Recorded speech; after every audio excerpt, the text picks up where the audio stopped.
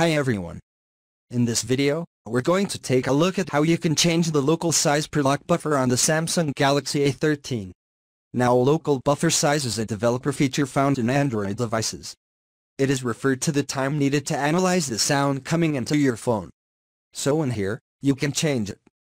First, let's go back to the home screen by tapping on the home button. At the bottom of the screen, then swipe down at the top and tap on the settings icon.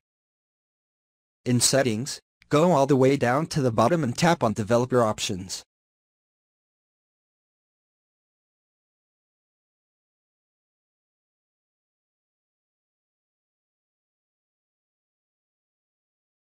Next, we go down and tap on locker buffer size.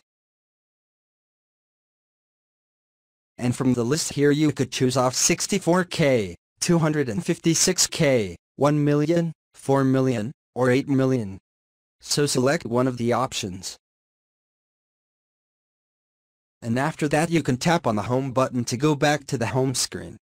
Thank you for watching this video. Please subscribe to my channel for more videos.